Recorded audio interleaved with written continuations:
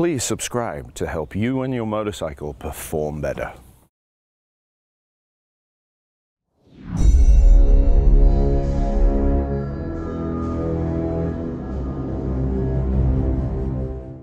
Here's a preview. So when we've got a bike set up for the owner, it's never going to stay the same, because as oil ages, it changes its viscosity cold to hot, and that grows tremendously. So for about somewhere around 800 miles to 1,000 miles, the bike will stay very balanced, very consistent.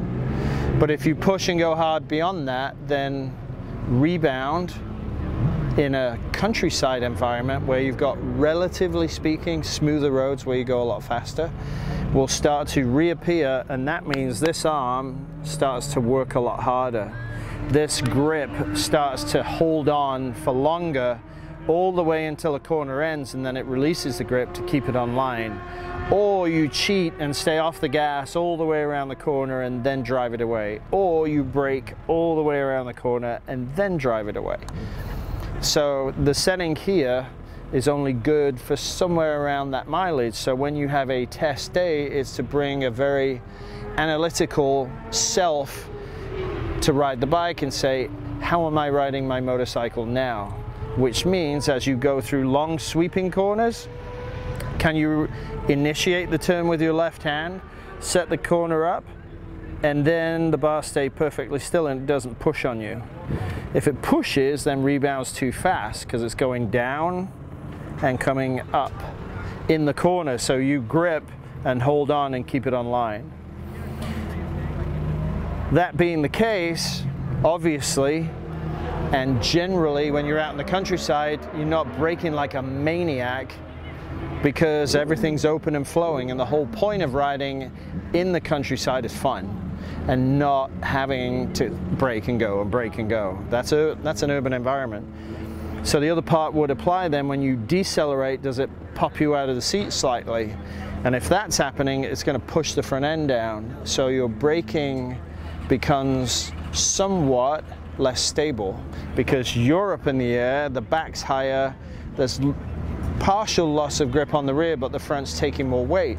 So you may find that you use more travel in the front compared to what you did before, because rebound is too fast in the back, and you'll notice that from deceleration. The other part is if you live in an urban environment, everything's abusive.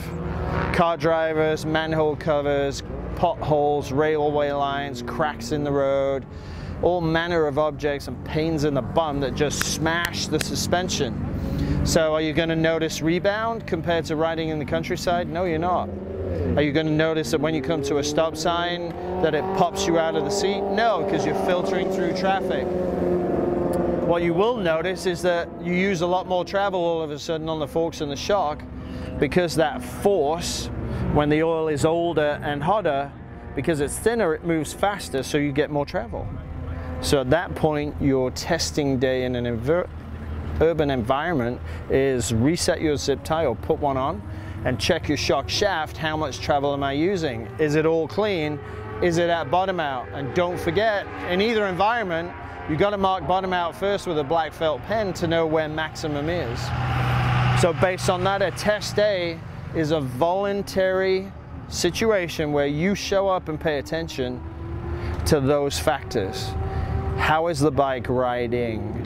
How are you and your body responding to the way it's riding? Can you relax? Can you not? And if you can't and you're fighting the bike, then something's changed. Now at 800 to 1,000 miles, it might be perfect. At 1,500 miles, it might not. So figure out when your test day should be. If you ride leisurely through the countryside and you just enjoy yourself, then maybe 1,200, 1,500 miles is an appropriate interval to bring your brain to the table and go, okay, let's see how it rides now. If you're in an urban environment where it's getting beat up every day, then maybe 800 miles is a better test number for mileage to assess where you're at. In any event, a test day always makes you come back to reality, and it 100% stops the adaptation process. So you can't come to me and say in 5,000 miles that this is perfect. It isn't. It's a long way from it. All you've done is what a best and worst ability is of a human, which is adapt. So having your test day forces you to assess what you have now. So do it, and make sure your motorcycle's riding with you, not forcing you to behave a certain way. Okay, so now grab the bars for me. Now we can measure everything up. Yeah? You did it's 2018. You did the initial setup at 70 miles. Right. And now we're at, I don't know, 5,000. You set me up last time, it's been a couple years. And how many miles? At 17. And previously? I think it was about 11. Okay, so we got 6,000. Just want to adjust the suspension, make sure it's okay. You did it last time at Thunderhill, so it's been a while since I adjusted it. Okay, take a seat. What can we do for you? You adjusted it way back in May. It hasn't been adjusted since. How many miles, track days have you put on it since then? One at Thunderhill. Okay. How many miles since? Probably a couple of thousand. You did it last year. And how many miles since I did it? I would say about 2,500 or 2,000 miles. Okay. Catch the full video at DaveMossTuning.com.